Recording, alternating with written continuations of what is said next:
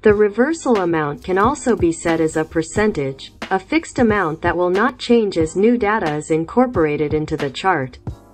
In other words, new price data is added every trading day and the reversal amount will remain constant when using points or percentage. The reversal amount is subject to change when using the average true range, ATR, which is a volatility measure. The default ATR is based on 14 periods and fluctuates along with price volatility. Also, note that the ATR value changes as new days and data points come into play. The reversal amount is based on the ATR value at the time the chart is created. Should the ATR value change in the following days or weeks, this new value would then be used as the reversal amount, which means the look of the Kagi chart will also change. Also note that ATR values on a line or bar chart are based on the actual trading periods, 14 days, 14 weeks, 14 months, etc.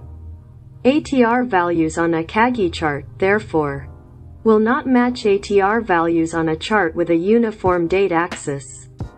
The chart on the screen shows a regular close-only chart ending on April 15th. The chart on the screen shows a Kagi chart created on April 15th, which is also the last date. First, notice that the ATR value on the Kagi chart is much different than the ATR value on the close-only chart.